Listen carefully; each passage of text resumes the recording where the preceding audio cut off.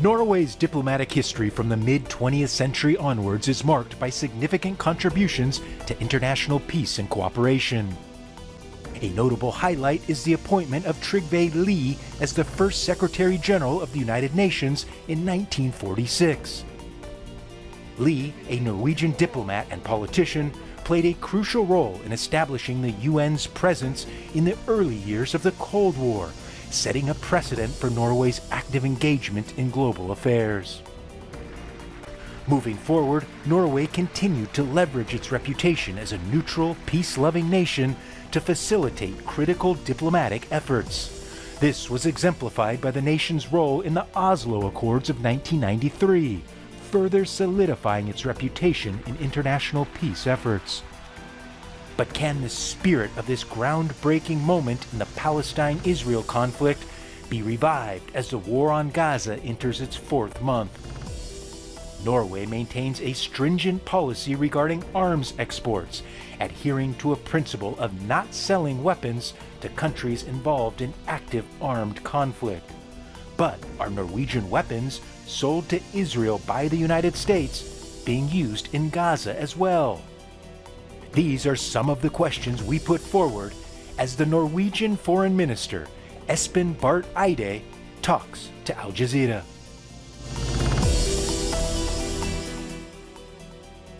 Espen Barth Eide, the Foreign Minister of Norway, thank you for speaking with Al Jazeera. Thank you for your interest. It's a pleasure to talk to you because Norway has a long history here at the United Nations.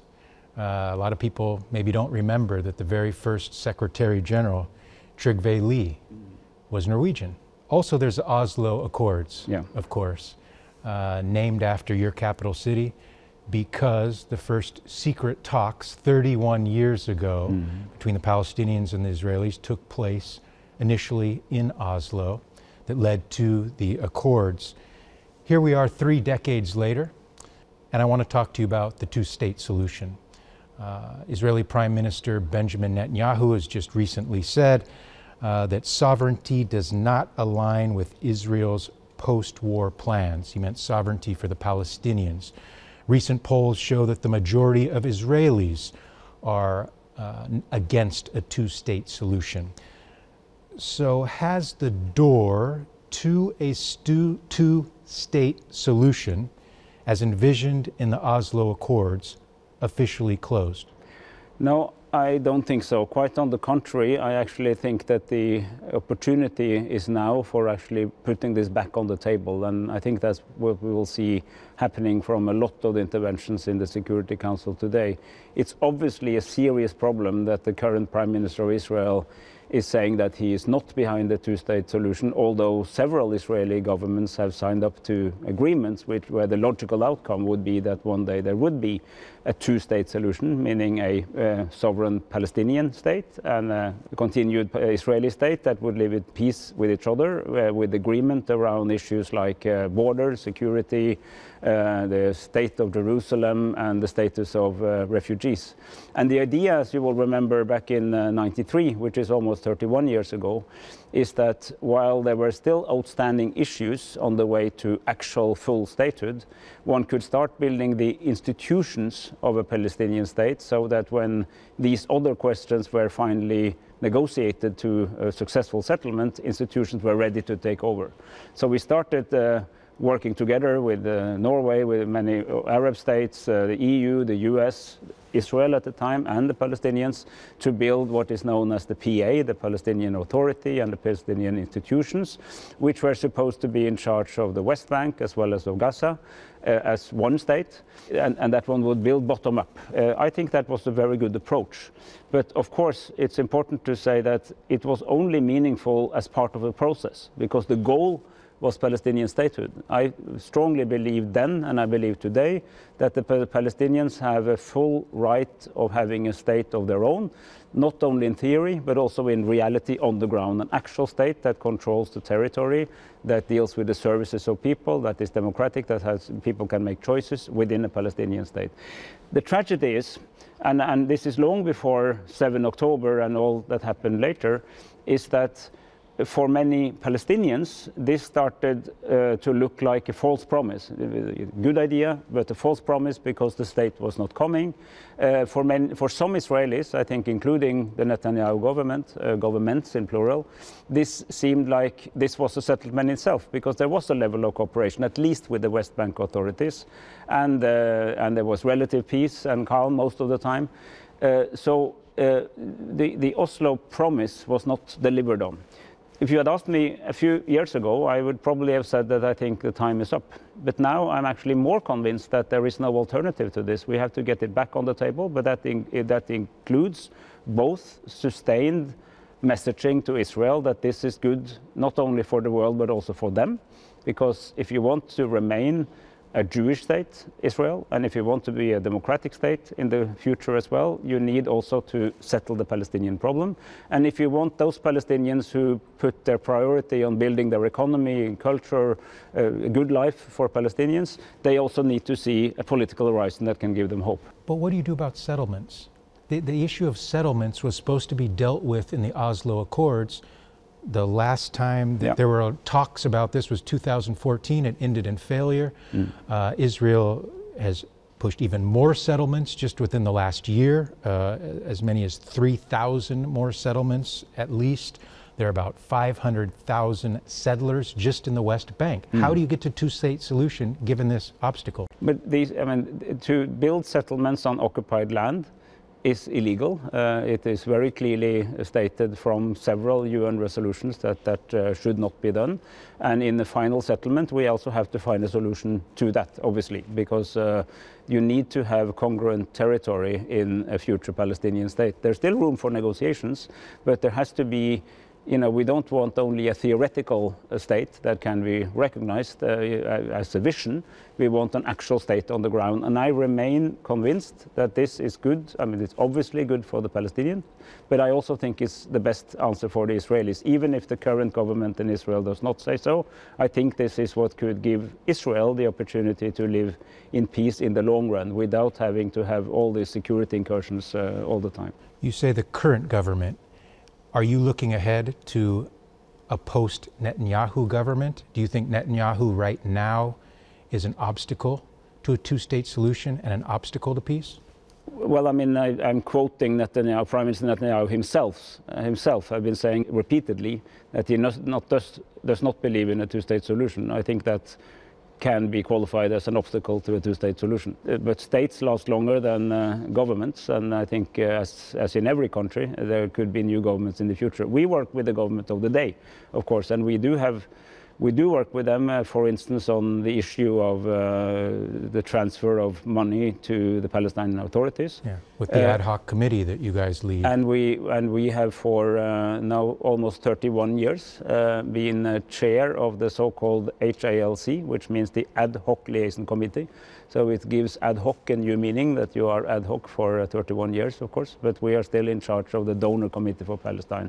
And this is Norway's primary formal role, and why we, even if we are distant to the Middle East, take such a strong stance on this. The Oslo Accords started in Oslo, and the HALC is the only institutional body where Israel and the Palestinians actually meet.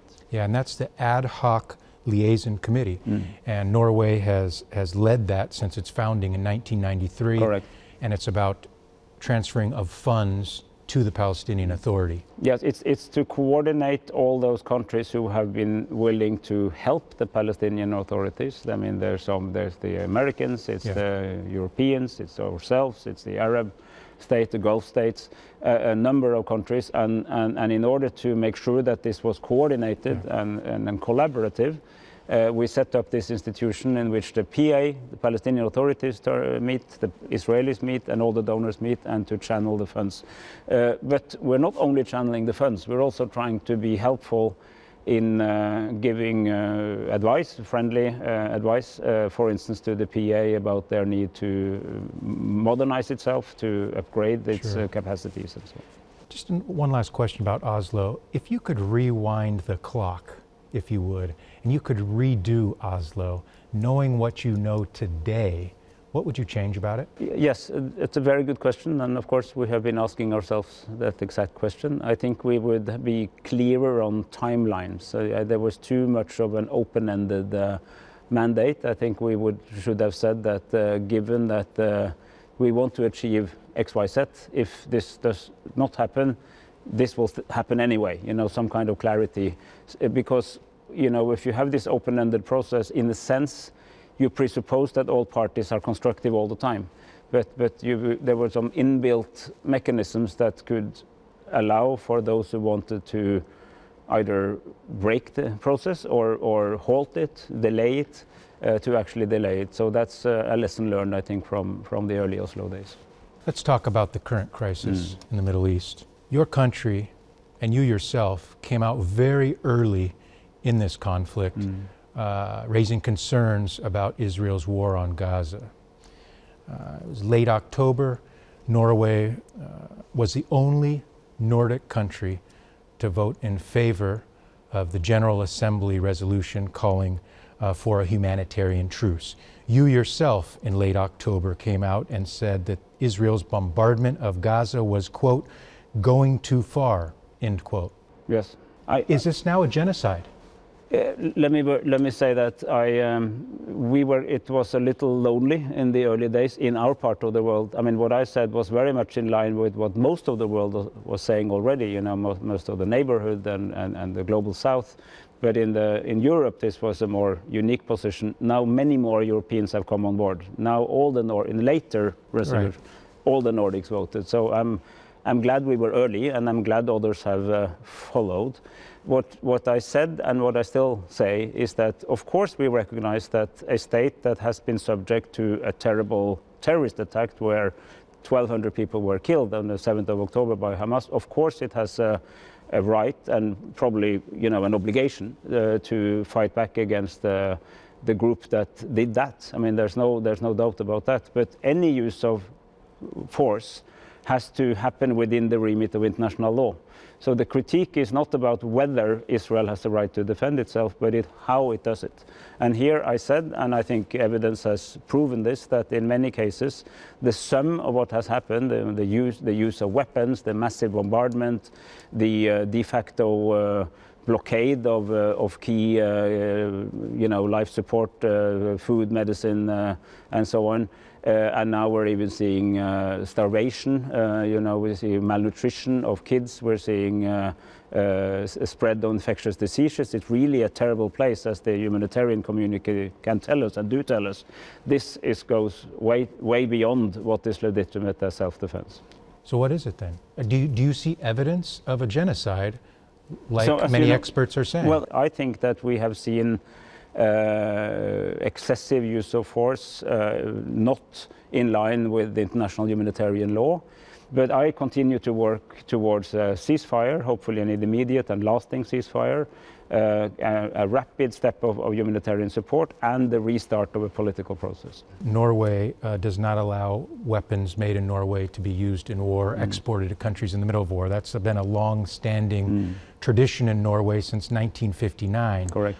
However, sir, there's a loophole, and Norway weapons makers can send weapons to the United States, for example, that then send them to Israel. There's also Norwegian arms makers that have offices in the United States, as you well know, because you were a defense minister for a while. There's a loophole there, and we're seeing Norwegian weapons going to Israel in this current conflict through this loophole. Will you commit to try to close that and institute some sort of end-user auditing system so that doesn't happen anymore? So first, it is very clear that anything that is built in Norway, or where the primary part of a weapon, even if it's built somewhere else, is Norwegian, cannot be exported. That's very clear in our laws. It's also true that we have Norwegian-owned weapons production, for instance, in this country, in the US. We don't know, I am not aware of any case where they have produced a weapon and sold it to Israel. What is true is that weapons that were acquired by, for instance, the US Army many years ago, at a later point have been part of a donation to Israel. But direct sales, we have heard about it, we looked into it, and we didn't find any cases. So we take these things seriously, of course, because we don't want to contribute to the war effort. Let's go to the Red Sea. In early December, the Houthis started attacking some tankers. And in early December, they actually hit a Norwegian tanker that the Houthis said was transporting crude oil to an Israeli terminal. Does Norway consider the US-led attacks on Yemen now as a legitimate response or an unnecessary escalation? Well, you know, the Red Sea is necessary. You have to go through the Red Sea to get to the Suez Canal, and if you can't use the Red Sea, it means that all transport have to go around the Cape, around Africa, and that will make global trade much more costly, much more difficult. So it's really one of the key infrastructures of the global economic system is that you can actually sail through the Red Sea. So we have been taking part, or we are taking part in the military operation in the Red Sea to defend the ships there locally, not attack on land, but to, you know, to make defensive measures out at sea against the ships that are there. We have not taken part in the attacks on Houthi rebels led by the US and the UK, but we have expressed an understanding that, you know, we cannot allow these attacks to go on.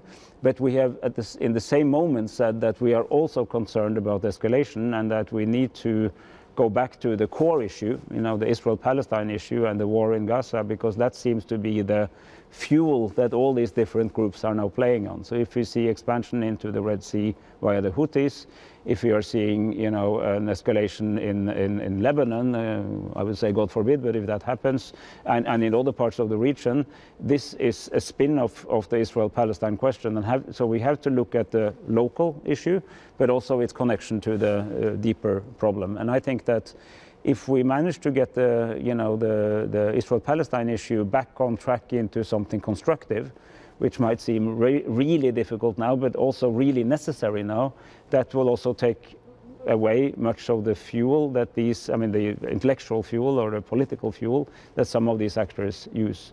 And if I may also add that I'm a little sad for Yemen, because after all these years of violent conflict, they were on their way to something. There was some kind of rapprochement between the internationally recognized governments and the Houthis that could have led to something, a more peaceful development. But now being drawn into this means that you may also undermine, you know, this very carefully drafted road to stability in Yemen itself. And that is also a people that have been suffering a lot the last decade. Yeah, you talked about Lebanon. Clearly there's risk of spillover there. Yeah. Are you more worried about spillover in Lebanon, or are you more worried about the escalation happening now in the Red Sea? I'm worried about both. They're two very different things. I mean, we have seen way too many examples of how the people of Lebanon and the country of Lebanon have been drawn into conflict, other people's conflicts, which are not necessarily generated in Lebanon, but will very heavily affect them.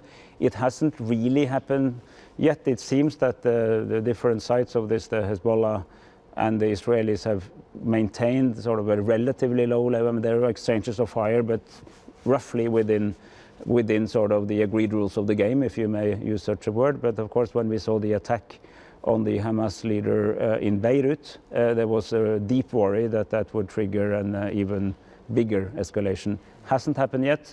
That's not a guarantee that it will not happen in the coming weeks and months. There are a lot of people around the world that see a real double standard. A double standard with the West on how they look at the war in Ukraine, and a double standard on how the West views the war on Gaza. It's very easy for European and other countries to call out war crimes that are allegedly happening in Ukraine, but a lot more hesitant to call out war crimes in Gaza.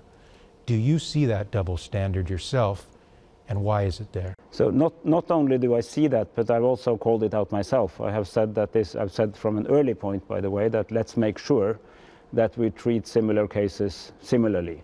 Now, of course, let me first say there's a big difference between how these two conflicts started, because in Ukraine, it was an attack by Russia on Ukraine, so Ukraine was the victim who responded to an attack. if you look at this particular chapter of the long Middle East story, there was a Hamas attack on Israel and Israel responded. So in that sense, it's not compatible. But regardless of how the conflict started, every party to a conflict, and particularly every state who has signed a set of international agreements, are obliged to use force in a manner which is compatible with the key principles of international humanitarian law. And what do they say?